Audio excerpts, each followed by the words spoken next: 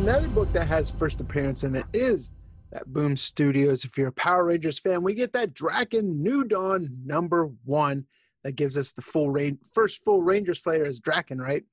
Right. It would be really hard for me to judge whether or not the Ranger Slayer one shot would be that first appearance of this. Now, certainly it happened in Ranger Slayer. It kind of went unsaid.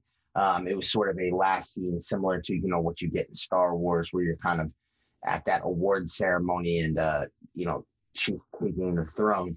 But Drakkon in the #1 issue of the new miniseries, where everyone was anticipating a brand new Lord Drakkon series, but of course this series takes place in continuity. In continuity, Drakkon is really down on his luck, and now Kimberly Hart, aka the Ranger Slayer, has taken over the role in the mantle as Drakkon. So this miniseries was expected to be one thing; it came out a whole different way.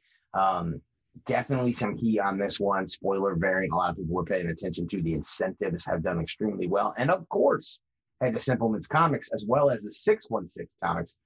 If you like this title, because we have a brand new exclusive from Steve Morris. Amazing 500 copy undressed virgin variant. Gorgeous cover art.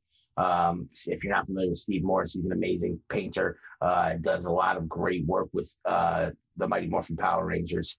And he did this incredible Lord Drakkon cover for us right here, kind of depicting the former Drakkon up in the clouds. So all kinds of great symbolism there. And this cover is available right now on both Simpleman's Comics and the 616 Comics.